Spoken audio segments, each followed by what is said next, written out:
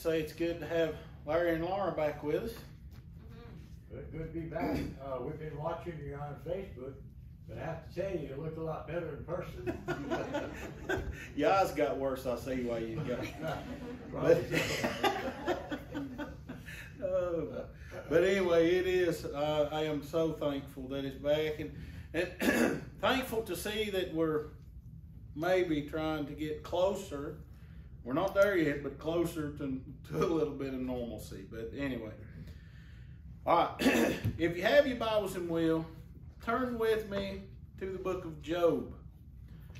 The book of Job, Job chapter number 1. And I do want to say a happy Father's Day to all of you fathers today. I truly appreciate our Christian fathers and mothers who do so much to make sure that God's fullness truly comes out within their children as they pass that on. There's not many greater words that you could hear than to hear that you have been a truly good example of a Christian parent, because I promise you that you will make a difference in your children's lives in a positive form and fashion. We may not always see it, but I promise you it's always there. They will never forget it. And while I was praying for this message this week and looking for something to do, and I was thinking about a lot of different fathers that we have all through Scripture. And I started to think about how, as parents, lots of times that younger parents think that, and notice I said the younger parents, because the more you're a parent, the more you get over this notion, okay? But the younger parents think that being a parent is going to last for, 18, 19 years. Your children are going to get older, they're going to move away, and your concerns will grow less. Your parental advice will grow less. Your parental responsibilities will become a lot less, because they will move out on their own and they will begin to care for themselves and then eventually have families of their own. And so your parenting stops when it reaches that point. The older you get, the more you realize that is all nonsense, because you never quit being a parent. You never quit being a parent, no matter how old your children get. You never quit being a parent who is concerned for their children, no matter what happens, good or bad. You never quit being concerned for your children. Now, listen to me when I say the word concerned. Concerned is a lot different than worried. Right? Worry is something that will destroy your faith. Concern is something that we all have that is natural. You say, that's just another way of saying worried without getting in trouble. No, it's not. There's a huge difference in being concerned that things may happen or could happen, or living your life worried to death about it. A concern will put you into action. A worry will usually stop you in your tracks and cause you to start to try to decide what you can do to better help the situation. Concern puts you into action with being able to pray or to accomplish certain things. Parents are always concerned, I hope not worried, because worry will destroy your faith. Don't let worry, which leads to fear, which will cripple you and cripple your ability to trust God, place that aside. Concern is okay. But when I started to think about all the fathers through Scripture that we could use today that maybe would be an example for us, I started to think, and then it just kept coming back to my mind. Job. Everybody said, Job. And I thought, Job is one of the most remarkable examples of what a parent, and we're not just talking about fathers, but what a parent should be. All right? Now, I'm going to try to quickly move through this because I know a lot of you got Father's Day plans and plans to do that, and my wife plans to pamper me for the rest of the day. It's not true, but it's a nice thought. But anyway, so Sean had the same thought, but he already got that blew up in Sunday school. But anyway, what happens is Job gives us this example of what we should be as parents.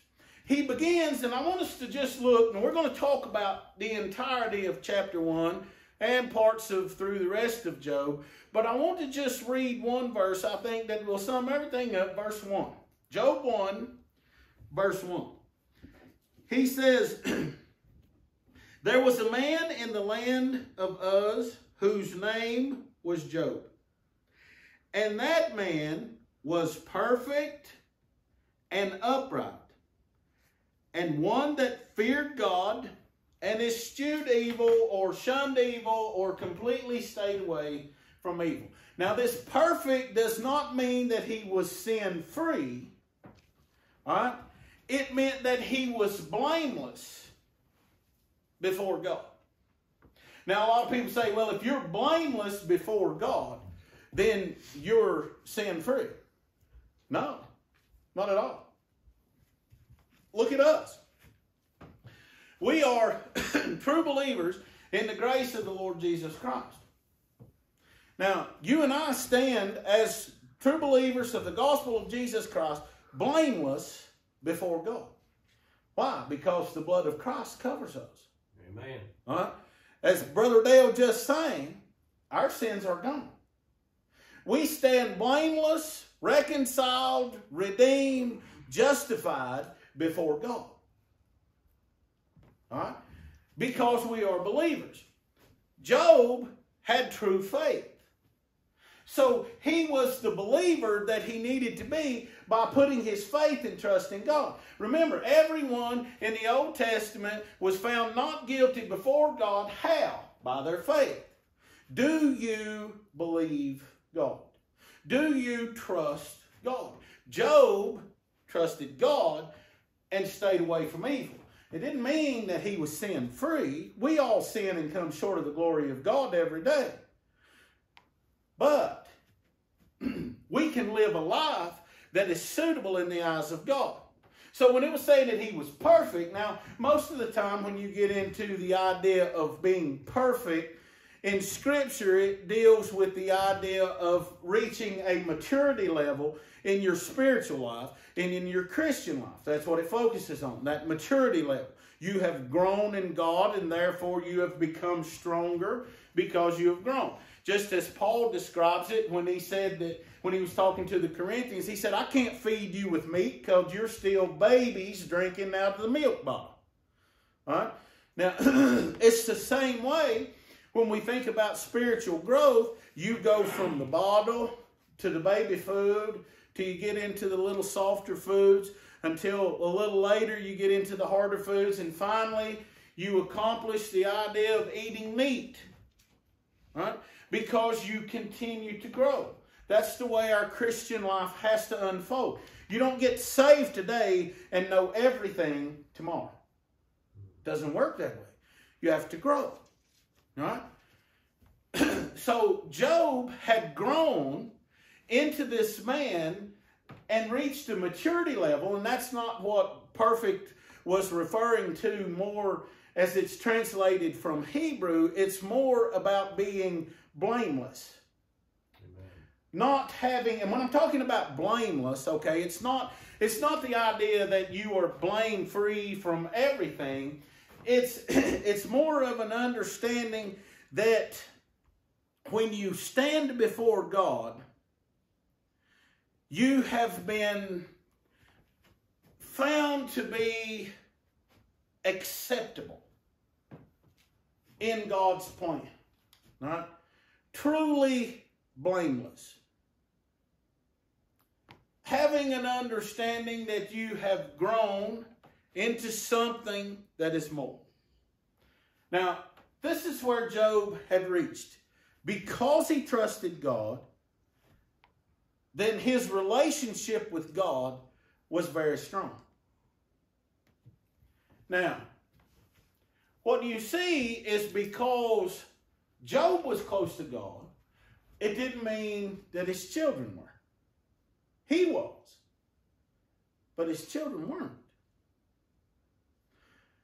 But because of some of the things that Job did, it made a difference in a positive manner for his children.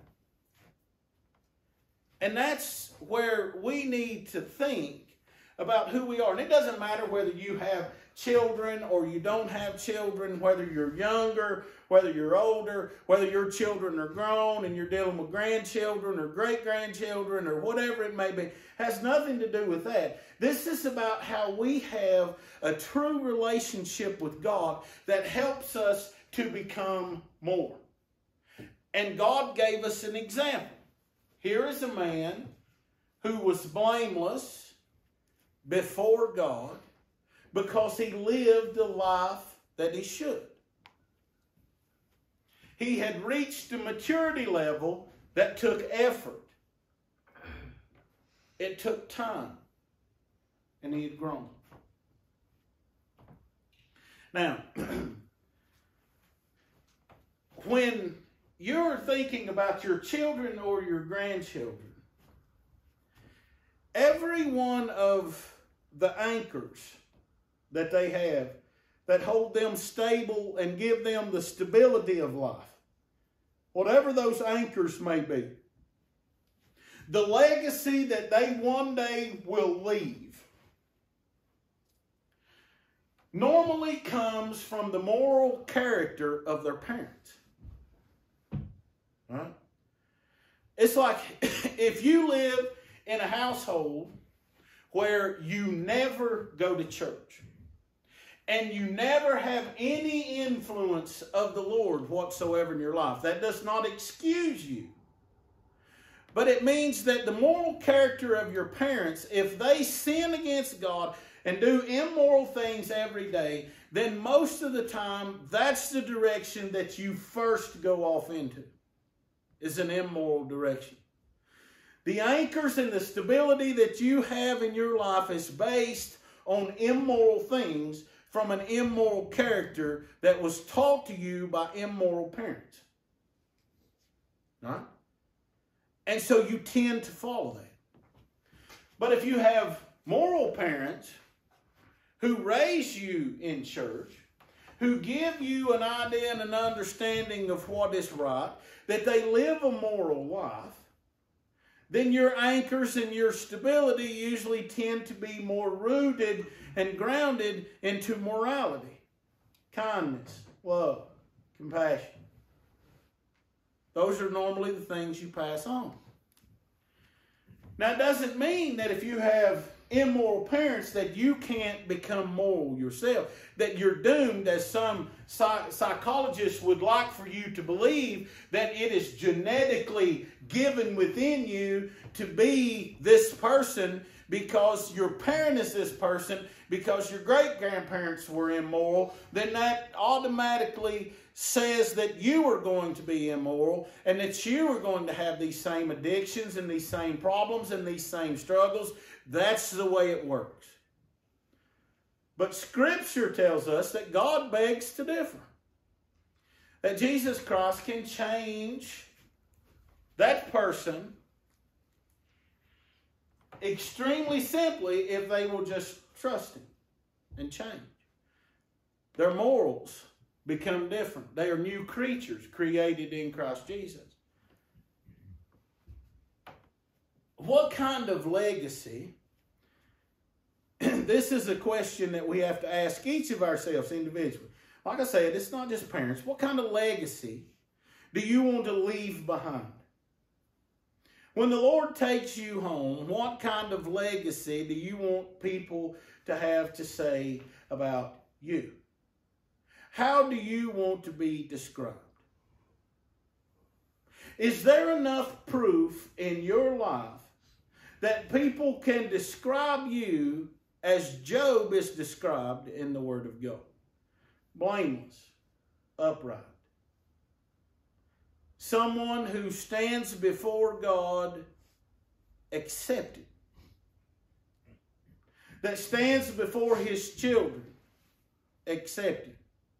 That stands before the world as a person who was moral. A legacy that is left behind.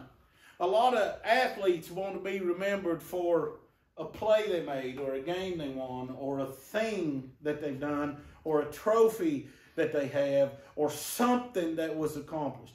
And there's nothing wrong with any of that. But is that the only legacy that you want to leave behind? Or do you want people to remember your moral character and describe you as they describe Job? Well, see, to be described like Job, Job didn't work for a description. Job wasn't focused on a legacy. Job was focused on serving God. Period. He wasn't looking for blessings. He received blessings. Right? Now, did you hear me? The problem is that when we serve God, most of the time, if we're doing what we think we should be, then we stop within ourselves. We become a little selfish and we start to say, oh, well, what am I going to give? What are you going to give me, God? I've given you, okay? I went to church and I listened to that long-winded preaching for 2 hours. Now, what you going to give me back? What am I going to get for putting in my diligence? What am I going to get for spending my time? Job wasn't looking for a blessing. He received it. He had 7 sons. If you read on down through, he had 7 sons, 3 daughters. He was extremely rich, had all kinds of camels and oxen and donkeys and servants, and he had everything he could ever imagine. Now, these were blessings from God. Not because he was seeking those blessings, but because God had blessed him. Now, let me remind you, what God promises us today are heavenly blessings, and that's what we need to focus on. Not material things, but blessings that God has given us that are heavenly, spiritual blessings. Remember, your spirituality, no matter what people try to define to you as being spiritual or being in the Spirit, okay? A lot of people, oh, God loves us when we go to churches and they talk about being in the Spirit, okay? And it's defined and described as you act this way, or you do this, or you hoot and holler, or you jump, or you talk this way, or you walk this way. Being in the Spirit, being spiritual, defines your relationship with God, period. Man. Okay? Man. That's when you know you are spiritual. If you have a developed relationship with God, then you are spiritual. All right? You are in the Spirit because the Spirit is in you. Amen. God in you. God with you. It's not defined by actions. It's defined by a relationship that you have with the Lord, which therefore causes you to have moral actions. All right? You want to live for God because you love Him. You want to let your relationship with God grow because you enjoy the relationship that you have and you want more of it. It's like reading the Word of God. If you pick up the Bible and you get nothing out of it, and you don't have a desire to pick it back up and study it again later, then your relationship with God is broken, and you need to find a place and fix it. Okay? You need to get that relationship fixed, because the more you know about God, the more you want to know about God. The more you hear His Word, the more you want to learn what He has to say. It's just like any relationship. If you fall in love with somebody, you want to spend more time with them. You can't help it. You just want to. You have that desire within you because you have all these emotional feelings where you can't help but to grow in that relationship with that person because your love is so much for them. But then we say, well, I love God more than I love anything. But yet that's not what our actions show. Because we have no desire to know what He says. We have no desire to know how He expects us to live our lives, what He expects us to do. We have no idea how much He truly loves us because we don't desire a better relationship with Him. And then you say you love God more than you love anything else. Honestly, bluntly, boldly, that's a lie. Because if you want to love God more than anything else, you want to develop a better relationship with Him, just like Job did. Right? What kind of legacy are we going to leave? We're going to be blameless and upright people, people who are moral, because that's what God expects. This was a man that God was extremely pleased with. Stop and think about that. Extremely pleased with. Right? But his children had a problem. If you read on down through there, you see they had big feasts every once in a while. More often than not, all the brothers and sisters would get together and they would drink and party. They just had a good old time. Wasn't hurting nothing. Daddy's rich. Daddy's got money. Don't matter. Daddy's got a good relationship with God. Doesn't matter. Now, they weren't bad people. They weren't bad people at all. You can't find that in Scripture to find that Job's children were horrible, wicked people. They liked to get together. They went to their own house. They didn't go out in the public and party and go crazy. They just did it amongst their own brothers and sisters and immediate family members. They didn't do it to shame Dad or anything else. And was it really even bad? People didn't know. They were just getting together and eat, as far as most people knew. But Job had a funny feeling about the things they were doing. Apparently, he didn't think that what they were doing was good. So what did he do? He gave us another example of what we do when we become concerned for our children. He wasn't worried about what they were doing. He was concerned about what they were doing. And he took his concerns and he began to pray earnestly. He began to be intensely devoted to his children in prayer with God. He didn't say, God, make them stop feasting. His concern was that they were doing something that was wrong and against God. So he would pray.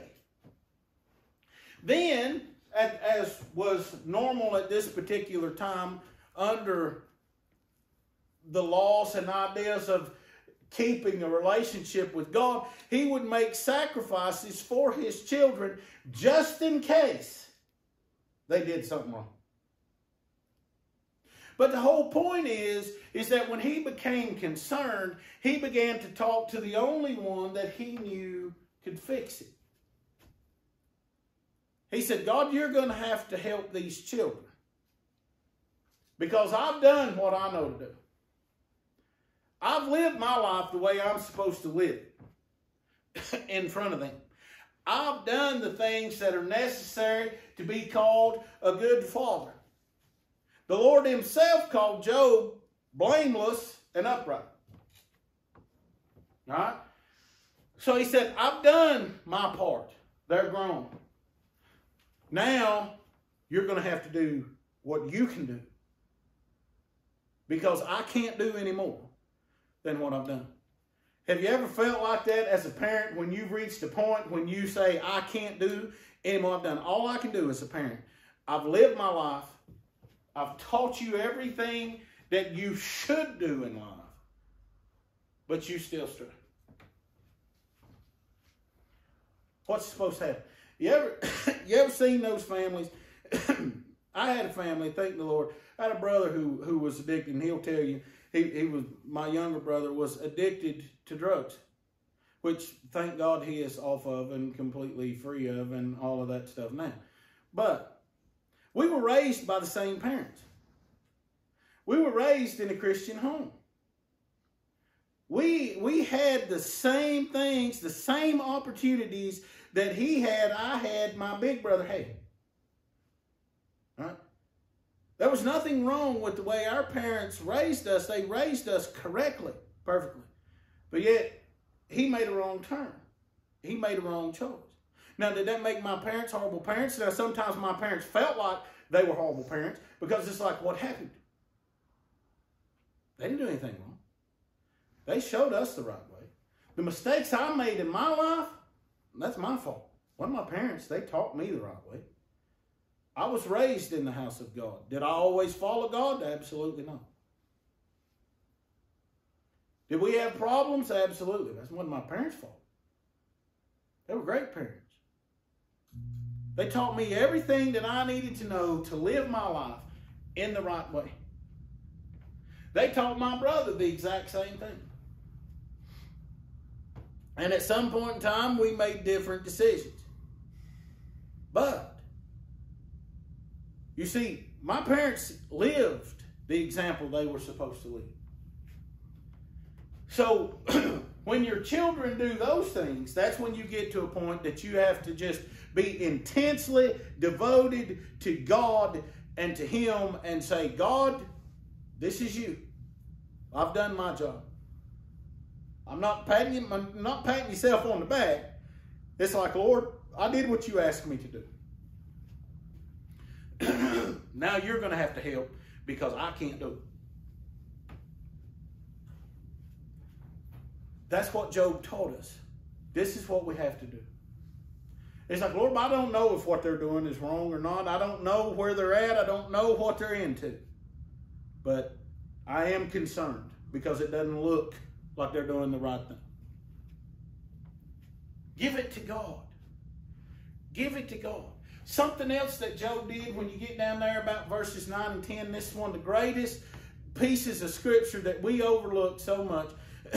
My dad taught us this when we were kids, and I guess I've always remembered this because I can remember so many times when I was little, and my dad used to pray, and he would say, make me a hedge around my family. Let me be the gap in the hedge that I need to be to help my family or others, or let me stand in the gap to make up the hedge. We get this idea from Job right here in verses 9 and 10 when you're looking at it, because Satan goes and God asks him, he said, have you looked? He said, where you been? He said, I've been walking up and down the world, messing with people. That's what he's been doing. Doing what Satan does. And God said, have you been by Job? Because he knew that Job was strong. He was faithful. And Satan says, he trusts you for nothing. Because you've blessed him with so much. He has no reason to complain whatsoever. He has no reason to curse you. He is healthy. His family's healthy. He has all these camels, all these oxen, all these donkeys. He has everything he ever needs. Got money. You have blessed him so much, he has nothing to complain about. He said, but you take that stuff from him. He said, I promise you, he'll curse you before the day is over. And God said, if that's what you think, then you can go and give him a test. But what did Satan say to him? He said, I can't touch him. I can't, because you have a hedge built around him and his family. You have a hedge built around him and his things. And so God said, okay, go ahead. You can have anything that you can have control over anything that he has, but you can't mess with him. Now we know later God gives him permission to even mess with Job without taking his life. You can do anything else, but you can't take his life. Job got boils from the top of his head to the bottom of his feet. But what happened to Job? He remained faithful. But here's the next thing that he gives us, that we need to spend more time as we pray earnestly that God will build a divine hedge around us and around our family, around our church, that God will bless us so that we can become more, and that he will place that divine hedge on us so that Satan can't bother us. When was the last time that you ever prayed for God to place a hedge or a protection around you that Satan can't aggravate you to death every day? We spend more time being selfish and caring about everything that is going on in our life is a lot more important than anything else anybody else is dealing with. Nobody's had the problems I've had. Nobody's suffered through the things I've suffered. Nobody's dealing with the situations that I deal with. These are mine. They may be theirs. Their problems are their problems. But this is my problem, so it's more important. And that's what we're taught in today's world. It's about time you put yourself first. Okay? How many times you hear that? You've got to put yourself first. You've got to take care of yourself above all. You have to do things for you. Don't worry about everybody else. That advice is against God. It is against God's advice. Because God's advice is that you must care about others more than you ever care about yourself. If you want to have true joy, break down the word joy. You can write it down. This is the way it works. Jesus, others, you. Right? Not you, Jesus, others. That don't spell joy. You're not going to have any kind of joy in your life if you put yourself first. But what we are praying for is a hedge for God to put a divine protection around us so that we can be Satan-free. So that we can go out and have a true relationship with him and grow in him to become more. And then the last example that he gives us, I'm going to hush, I'm about done. But the last example thing that he gives us right here is that we have to trust God, all right? Trust God even when things don't go well. In the course of a few minutes, all right, Job lost everything. Not in the course of a day, in the course of minutes. He lost everything that he had. All of his riches, all of his children. Everything that was of any earthly importance to him, besides his wife, he lost. His servants come to him, and before they get done speaking, another one comes. First one comes and says, the Sabians have come, and they've taken all the oxen and all the donkeys. And the Sabians are a group of people who were in the southeastern part of what we know today as Saudi Arabia. Then he talks about the Chaldeans coming, and we know that the Chaldeans later become the Babylonians, so they're in the place where we know, which is northeast of in the Middle East, which is where we know as Iraq today, in the northeast portion of Iraq. All right? But anyway, they come.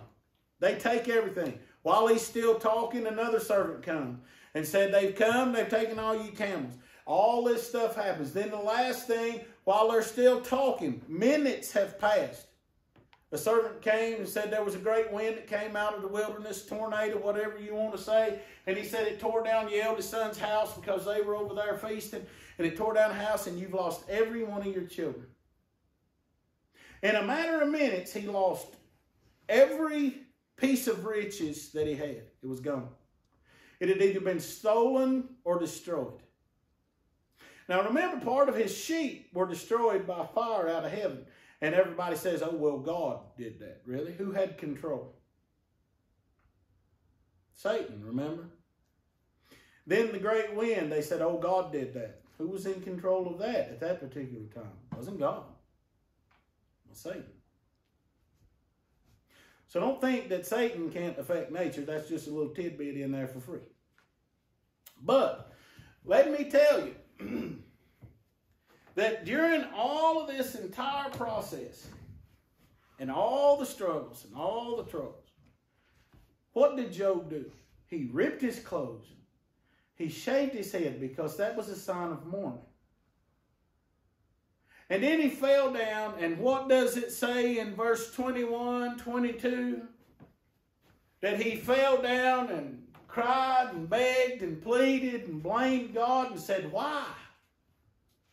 Why, God? Why did you do this to me?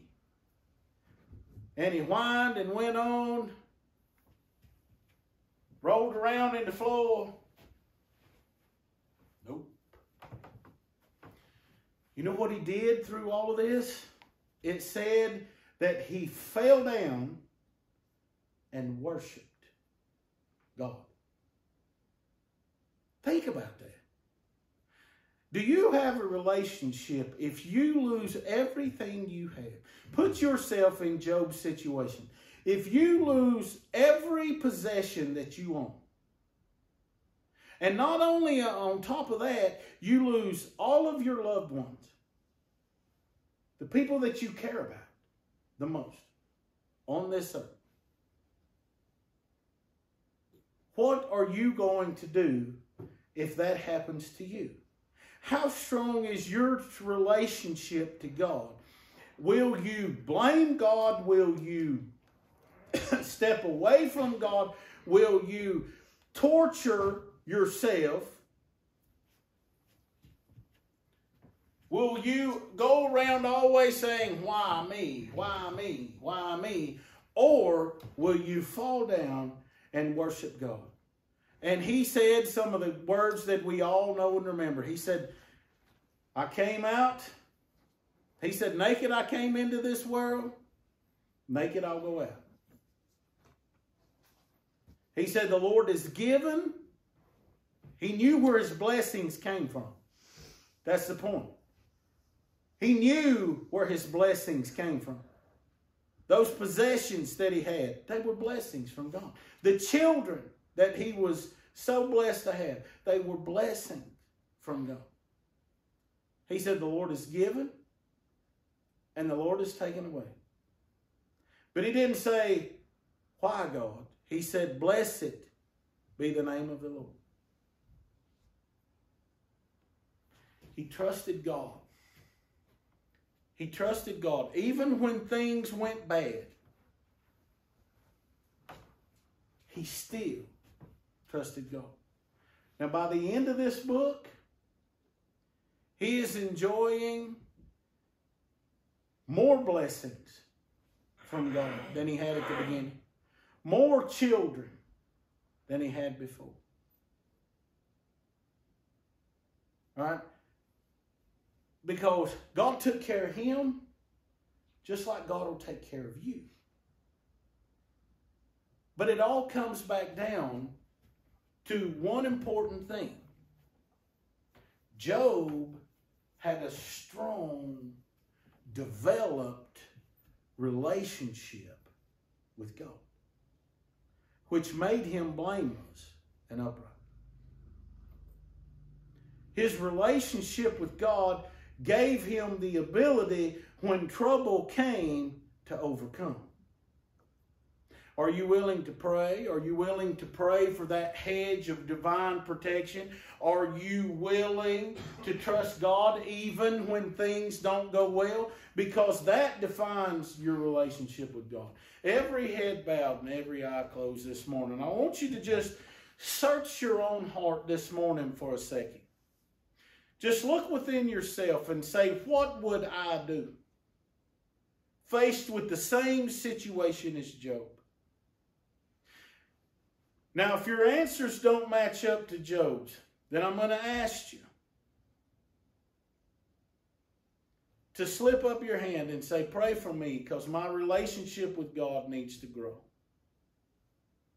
Amen. Amen. Amen. Amen. Hands everywhere. Thank you, Lord. Now, as we all see our weakness, let's turn that weakness into a better relationship with God as we pray together. Heavenly Father, we come to you today. God, as you saw each hand that lifted toward you, God, as we see within ourselves our weakness, God, as we know that you are the Almighty, Lord, we pray for a more developed relationship with you. God, we pray that you will place within our hearts a desire to become closer to you. God, we pray that we would love you as you would have us to. God, we pray that our relationship with you will grow daily, that we can become more so that we can do more. God, we want to stand before you as blameless and upright. God, we want to be caught serving you. Lord, we want to have the moral character that the world can see, that they would want to come and to be a part of your life. God, we pray that you grant us these things this day. Give us the help that we need to become closer to you, and we'll give you the honor and glory for it all because we ask it in Jesus' name. Amen.